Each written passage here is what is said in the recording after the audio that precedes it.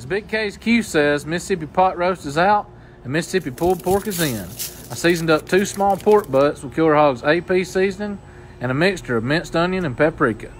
Got that Green Mountain ledge fired up to 235 degrees. Got these bad boys on and let them go right at 3 hours. Put them in a pan with some gravy mix, ranch seasoning, and pepperoncini peppers, wrapped up and back on until it hits an internal temperature of about 205. Let these babies rest for about 30 minutes, shred them up, and oh my goodness, look at what you got. So good.